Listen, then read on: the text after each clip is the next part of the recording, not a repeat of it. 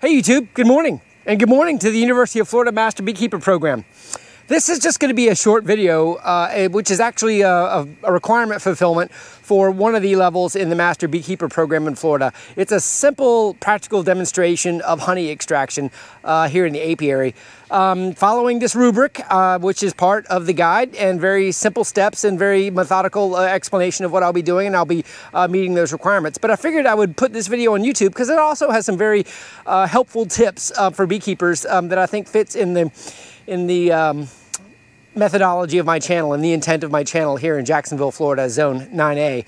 And those of you that are following my videos know that that's the purpose here, is for local beekeepers to have some local information that they can use and watch in their area as they take their beekeeping journey.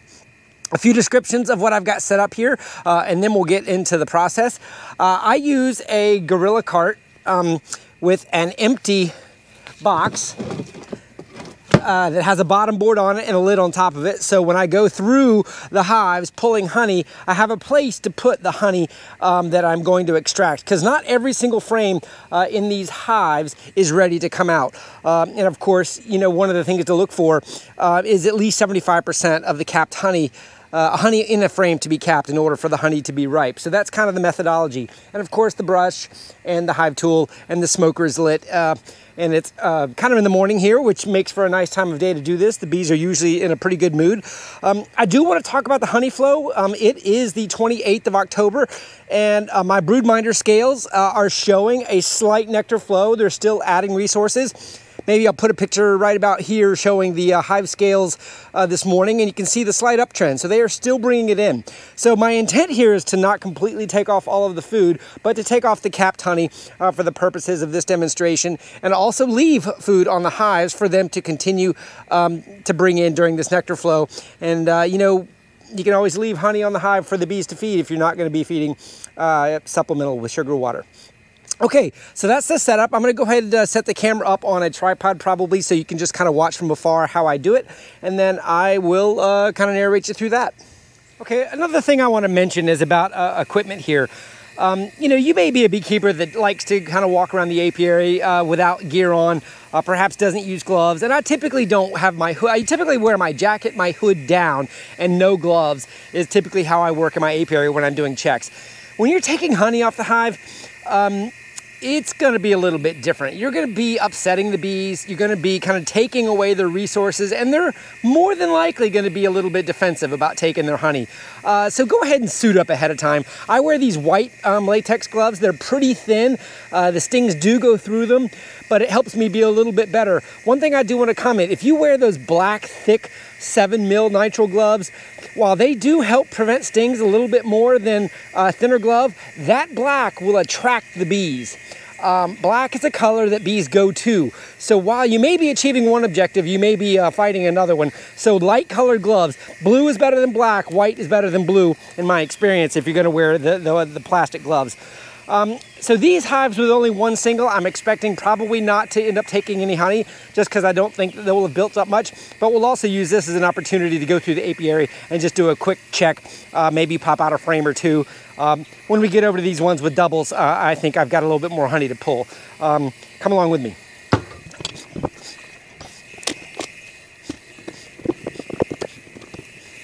Yep, just light storing nectar.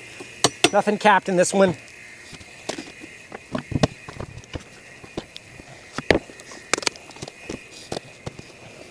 Same here, a little bit more though. Nectar, no caps, very good. Expectation of what I thought there. Putting on weight, plenty of food for them, which is a discussion I'm gonna have all the way through this, as that's one of the rubric requirements to talk about my feeding plan. The nectar in this super is feeding the bees.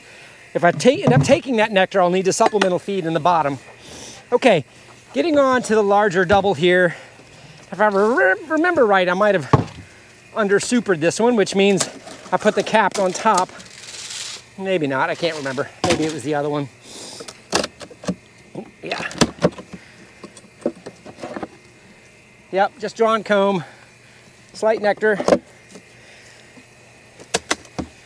Very light box, a little bit of nectar.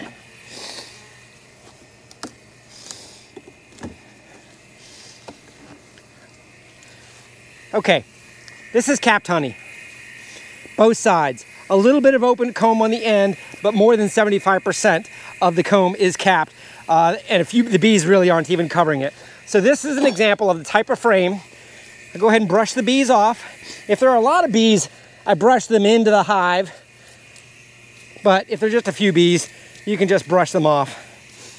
And then this one frame, after the bees are gone, comes down into my empty box that's just waiting, and keep the lid nice and tight so robbing doesn't happen.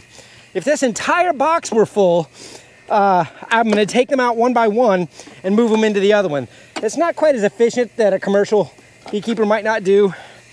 So this is 50%, and on the other side not. So this is the type of frame you do not want to extract because it's not ready yet. This will stay in the hive. I'm going to kind of go to the outside edge. And when you start in the middle and work to the outside edges, typically you're going to get less and less honey, typically. So I'm going to go ahead and, now here's 100% almost. Well, about 85 to 90% capped honey.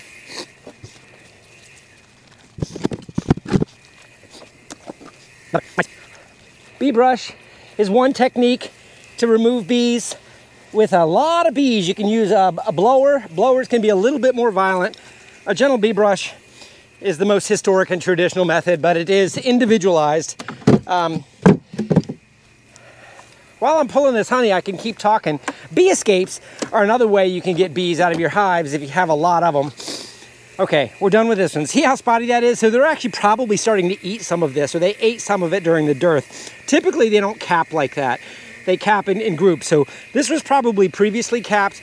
They started eating it, and now they're refilling it during this flow. So, one important thing to think about here is this space I just pulled out needs to be refilled. And this time of year, if I were to put foundation in here, that would probably just get unused. So I need 3 frames of Beekeeper's Magic. And Beekeeper's Magic is drawn comb. So these are frames from previously, got a little lizard on there. Come on, little guy. Previously used and extracted frames. These are the best type of frames to put inside of a hive. Now see this one, I even put some wax on it because it needs to be further drawn out on this side. So I've given them a little bit of a head start. This one probably won't get drawn out till the spring though, but my comb is now full. There's still nectar in here, and there's nectar in this second box. I'm only going to store this second super on here for the purposes of keeping all that nectar together. Consolidating and getting down to 1 frame for food is probably going to happen later in the season. All right. So 3 frames out of that one. Keep on going. Probably gonna just get a few more here out of this single. Let's see what it looks like.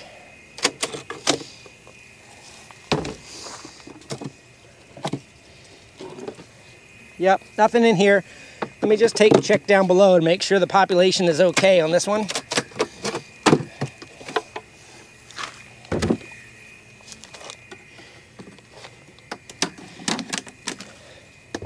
Yeah, the bees look great. Matter of fact, if I look down in here, I can see capped honey. So they're just filling up this bottom, which is exactly what they need to do for winter. They're even putting honey over here in the drone comb frame I have. So this is very light and probably will not even get used this year. This small single is keeping itself plumbed up at the bottom just for winter, which is exactly what they should be doing. Not knowing the strength of the nectar flow, I have supers on here in case they get enough honey in order to build some excess, but it's looking like just these doubles are going to have the excess that we're talking about today. Yep, same here. Drawn comb, a little bit of nectar.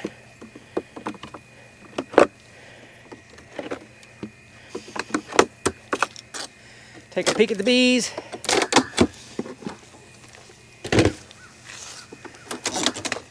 Looking good. Lots of bees. The scales are giving me either the fact of putting on weight on this hive. If you notice, this hive has a broodminder scale on it, so I can keep track of its consumption and addition of weight very, very easily. I have numbers under here. This is hive number 5, and that's how I know what hive has what. All right, back into another double. I'm gonna move the camera a little closer. All right. Look how this hive has propolized this screen up. They don't like the upper ventilation like some of the other hives do. Can't remember if okay, we're back into capped honey here. Another one. This one is right about, it's definitely more than 75. So this one is getting the bee brush. A little bit higher up here. Might want to just kind of brush these guys on the entrance so I don't reach too far.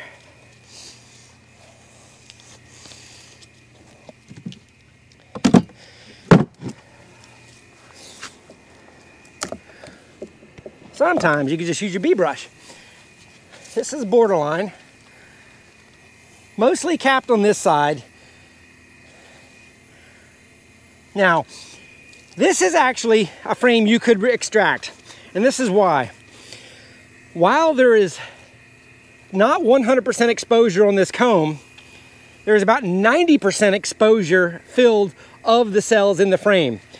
So that meets the requirement of ripe honey, because this does not even have any nectar in it or comb, but all of the comb they have drawn, they have capped honey in. So this is an example of one you could extract, but might not represent full coverage of the comb.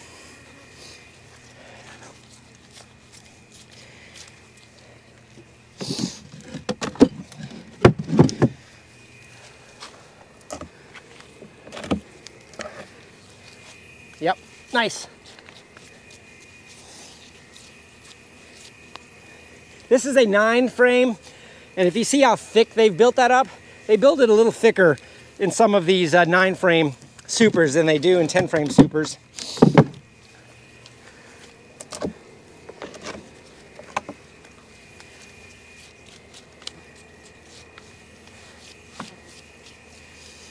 Getting a little spotty on this side. That spotty tells me they probably were starting to eat some of that. And if I'm looking, there's no nectar in those cells. So this does not have the risk of having any nectar in it either.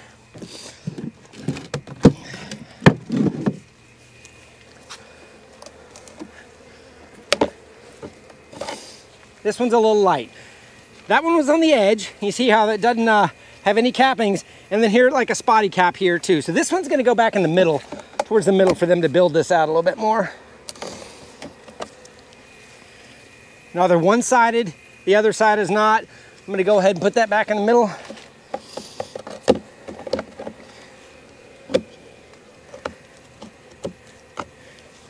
Probably not gonna get any more because I'm going, well, no, I got one here. I didn't think so.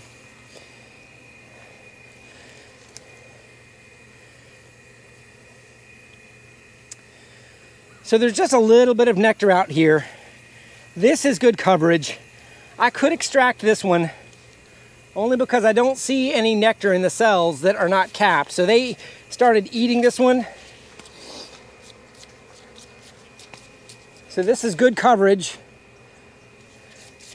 of the cells that are capped again.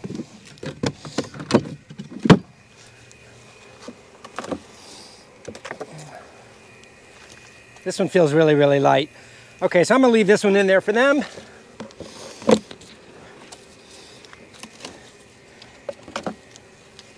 Same thing with this one, leaving it in there for them. Putting the ones that I left that are partial in the center. Adding some more drawn comb.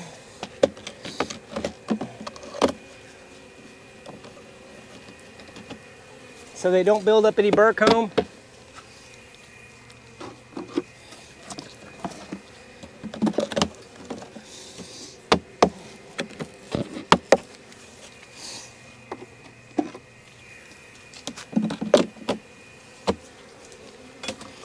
Let's see what they've got in this second one.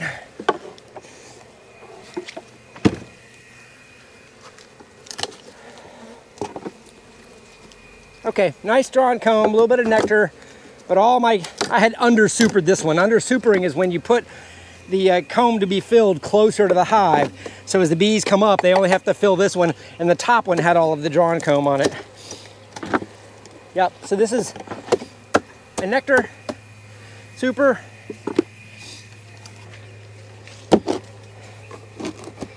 Plenty of food here for these bees. Food is in here, food's on the edges of here, and food is in the top center of this one, and they're putting nectar in here. So plenty of food for these bees.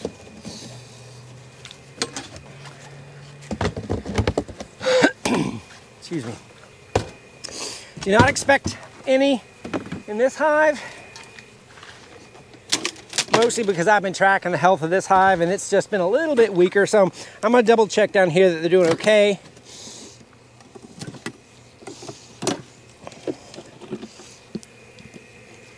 Yep, bees just working the wax. No honey. Probably don't even need the super on this one, but I'm leaving it there for storage and cleanliness of the bees. Oh, bee population looked great. Full 10 frame of bees, and I can see capped honey on the top edges here. So I don't even need to crack this open. Leave my excluder on. The health of this hive is great. But they're not making super honey. They're just building themselves up in the hive for winter.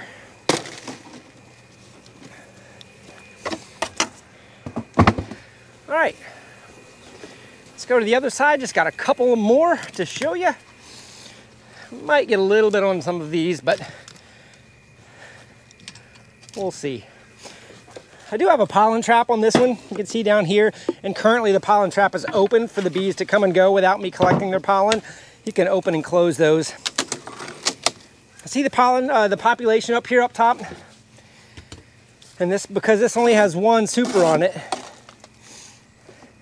this is probably going to be middle of the road, just by the bee population and what they're working. A lot more bees up here working, but in the center, just a little bit of nectar. See that? Some capped, so they're storing. This is that flow that's keeping this hive going. I'm just going to show you a couple of these, not taking any of them. Heavy with nectar, even a little bit of capped. Staying in here for the bees and let them finish it out or overwinter with it. This is a good example of a frame I probably should pull because it needs a little bit of extra wax. They will really not fill this in, especially if there's no nectar flow on. And if I have a frame with some extra wax on it, that would be the better thing to do.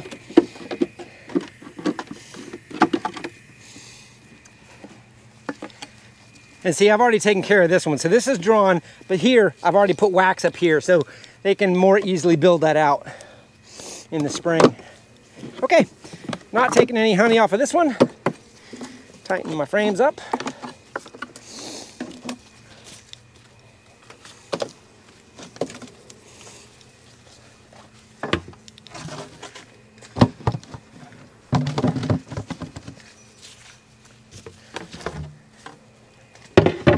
Last one. Not expect, kind of going to be the same thing on this one, I think, just by the activity down here below. Sometimes you can just tell they're building this double deep up, not stacking. Yep. Couple bees up here up top, working the wax. Check the bees. This is probably where all of this flows honey is going. And it is. So for purposes, I'm going to show you where the wax, where the honey is going in a double deep. I'm not extracting, if I do, we'll see. Usually there's a combination of brood, yeah, brood and honey here. Even still got some drones. Looking for the queen just to make sure before I show you. This is how they make a frame. Inside of a double deep. The food goes up on top of the brood and the brood goes in the middle, so they don't have to go very far to feed the young. That's what you would expect inside of the deep super. The further towards the edge, the less brood you should find. And there's the queen, just to show you. You see her? She was on the far end frame on the second super. Red dotted queen that made was this year. pure honey frame. Now, because I didn't catch that queen, I'm gonna put my eyes on her so I know exactly where she is. So if I put the frame back in here, I do not squish that queen. Little bonus there. Got to see the queen in the second half of a super, which means she's probably laying up top. And this is just for storage. And that's where we are. So definitely a little bit of a flow going on because it was definitely nectar in the cells that was open. Not a lot of capped honey, but like I mentioned at the beginning of this video, the purpose of this video was to demonstrate the extraction, the brushing, which caps are ripe, and the like. Let me get this. Okay, let me show you where we finished up. So here was that supers. Look, there's no bees robbing at all. We got 2, 4, 6, 8 frames of capped honey. That's not a lot, but for the purpose of this demonstration using the extractor, that's what I wanted you to see. There are no bees on there. It's safe to take inside. Let me show you what's next. Hey beekeepers, let me show you something about what an observation hive can also do for managing the flow. Capped honey. See, it's all capped up here. But down in this frame right here, can you see the glistening nectar? That is a sign of a flow, or you're supplemental feeding like through an open feeder and they're bringing in sugar water. I'm not supplemental feeding right now, so all of this glistening in here is nectar that is being stored. And that's a good indication of a flow. When that starts to slow down or they start to cap that honey just like it is up top, the flow is kind of ending. Just another clue when they're working those frames that the flow is currently on. Not many days left here in Florida, but that's what we see right now. Okay, beekeepers, we're inside the honey house. Now, I'm just gonna walk you through the equipment we have here. I've got it kind of all set up in a little bit more of a crowded area than I normally do. Normally I spread out a little bit more, but so you can see it. This is a mechanical extraction method. So this is using a stainless steel Maxent extractor. It basically has a basket in here that spins the honey out and it comes out the hole. This has got a motor. There are some with hand cranks. This one holds 2, 4, 6 frames of the medium frames, or it holds 3 deep frames, and we all extracted mediums today.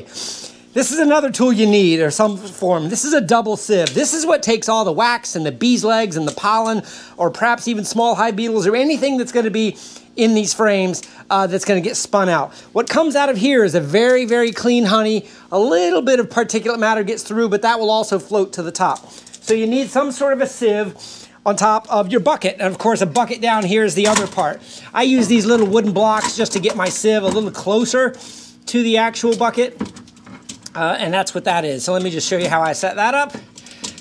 Excuse me bending over, but that's it. So now the double sieve is underneath the hole and we're ready to go. It's plugged in and you just turn the motor on with a little knob there like that.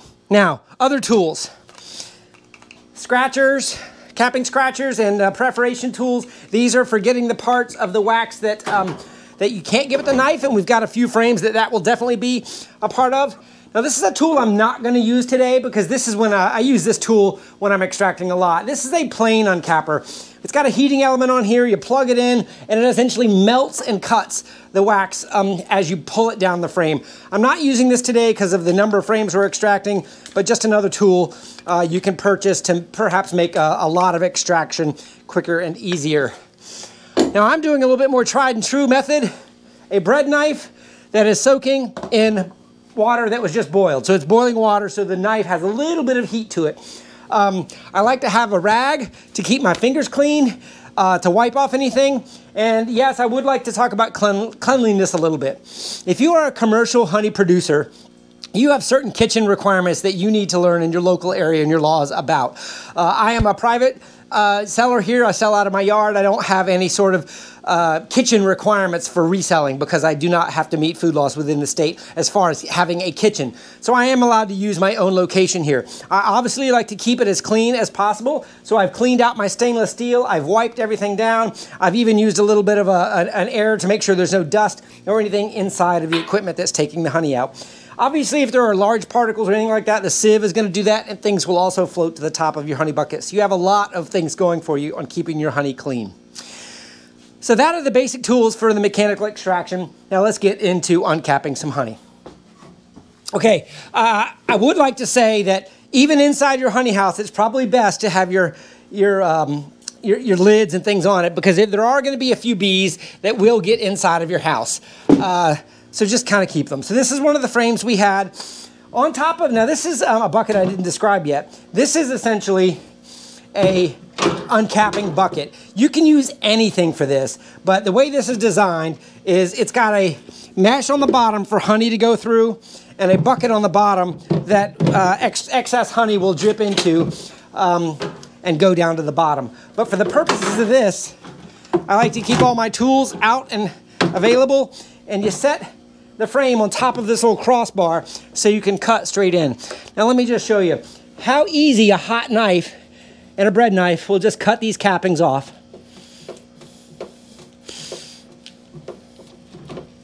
And that is how you do it. And that goes down there and drips. Now you see you have a few cells here we've still got to clean up, and I'll show you that here in a little bit. Remember, this is one of those frames with less than 75% capped, but these cells are all empty. There is no nectar in them. So we talked about that, why we're uncapping a frame that has perhaps so few cappings on it. It's because it's an older frame that has been eaten out a little bit, but there is no nectar in there. Okay, so we'll set our knife back in there, and here's where the capping scratcher comes in. You essentially go over the frame and look for the cells that did not get perforated, and you just scratch them off. Like that, and make sure they're all done. And then you put the frame in the extractor, and you need to kind of balance your extractor so that the weight of the frames is evenly distributed. All right, we'll do one more, and then we might do a little fast forwarding. Nice looking frame there.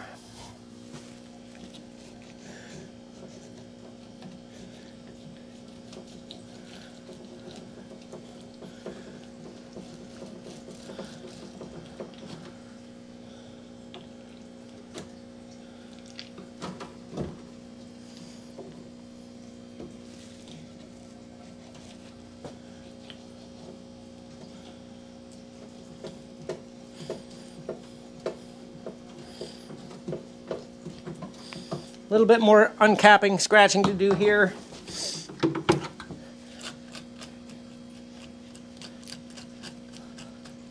A lot of the wax that you'll end up getting in your honey is from this part here, these cappings that turn into just kind of mush. They will float to the top or get caught in the sieve.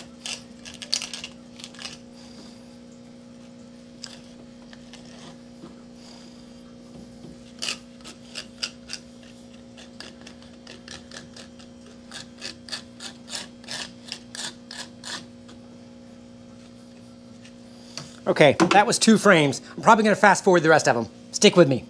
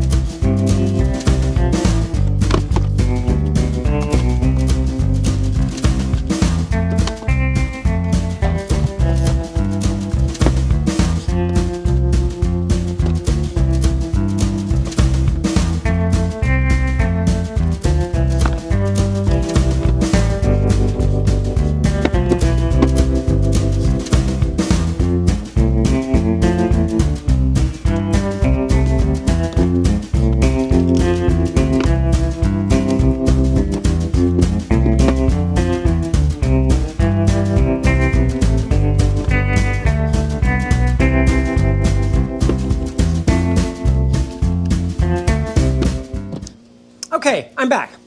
So, 6 frames went in the extractor. Remember, we had 8 total frames. These 2 were uncapped and just ready to go. One important thing to remember is this is not wasted honey in here. This is just honey that's gonna have to gravity drain and is not gonna come out in the extractor. It's gonna go in this bottom bucket. You can save it and put it back in the bucket and run it through the sieve, or you can feed it to the bees. Obviously, there's gonna be a lot of wax in here. I usually let the honey drip down in here, and then I let the bees go clean up this wax, and they will clean it up till there's nothing left. It will obviously create a robbing scenario, so I would not refeed it to your bees anywhere near your apiary. Okay, last step here is the extraction process. Now I have, let me just kind of open this up so we can see a little bit better. This nice Macton extractor, and I have it mounted to a thick board down here that gives me some extra stability. Balance in the extractor is the important part. Some of these frames are heavier than others, so it's important to try to equalize the weight. And start slow. So if you notice, I'm going to go ahead and turn on the extractor, but I'm just going to get it to slowly start. And I'm kind of holding to make sure it's not going to wobble too much. And once it starts, you can see it's fairly well balanced. There's a little bit of a wobble here, but as this honey starts to spin out and come out, it'll get lighter and lighter and lighter, and you can crank up the volume. How long to let it spin like this is up to you. It depends on how dry you want your frames to be. I usually go about 20 minutes, but you can go longer, you can go a little bit less if you want them to be wet. I find that you'll kind of get used to using an extractor if you've never used one before. And if you can see down here, the honey is already starting to come out, and it's going through the thick sieve first, and I already see some wax flakes in there, which that sieve is doing its job there. And you go ahead and spin this out, and I will let you guys watch this fast forwarded.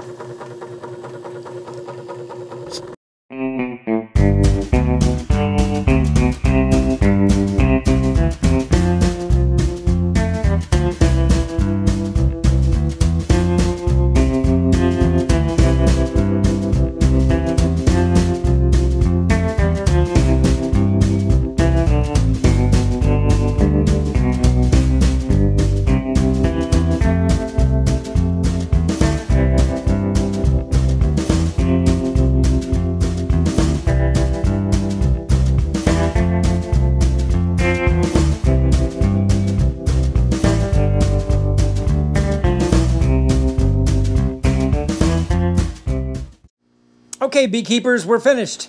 Those last few frames are all dried up, but I just wanted to show you inside here. These are what the cappings look like when they're dripping. And down below, you can see the honey's going in here. And while I've got the extractor tilting just to get the last little bit, there's our honey, and looks like just shy of probably around 2 gallons, which is about right. Normally I say a full super of good honey is about 2.5 to 3 gallons, and we had 8 frames, so just shy of 2 gallons is about right. That's what it looks like inside. Well, there you have it. Hopefully you guys enjoyed that, and hopefully the University of Florida Master Beekeeper program would consider this for my practical exam for the honey extraction using mechanical methods. But just in summary, I'm going to cover up a few things of what we did today that cover all of the requirements. Harvested ripe honey, 75% or more, and in the frames that did not have 75%, they had no nectar in the cells, so obviously the honey was ripe. Remove the bees in a safe method, didn't hurt the bees. I used a bee brush. You can use other methods, including the separation boards that have the one-way entrances on them. Bee brush is what we use today, and put it in a separate box to avoid robbing. We uncapped the honey. I used a knife. I showed you what a capping scraper heat knife looks like. And we pulled off all of the cappings and used a scratcher to get all of the uncapped parts that the knife didn't do completed. And then, you know, the honey that we left on the hives, if you remember, I didn't pull every single frame on there. So these hives are going to do just fine. They're still collecting a little bit of nectar right now, but they all have at least 1 super on them. And if I didn't, just for example, if I did take the entire super, the next strategy would be to make sure there's at least 2 frames in the bottom box, or add a supplemental feeder on top. And I do that through the winter with 2-to-1 syrup with supplemental feeders on all of my hives to ensure they go into winter completely full. And then justification of the method. I love using the mechanical extractor, but obviously extractors are a little bit expensive, and as a new beekeeper, that might not be the way you choose to extract honey. There are a lot of ways to extract honey. Most of them involve a little bit more work. You know, there's crush and strain, just letting it ooze out. But once you get to the point of owning an extractor, probably at the point where you own at least 5 to 10 hives is where you probably should look at that if you're getting a nice large extractor or a very small extractor. And sometimes you can save a little bit of money with a hand crank versus a motor. But if you are going the extractor route, I wouldn't skimp. I'd get the nice one because usually people come around and then end up getting a nicer one later on down the line if they bought a cheaper one made perhaps in another country. In any case, that's my method. That's the way I do it, and hopefully you learned a little bit here. Thank you for watching, and we'll see you soon.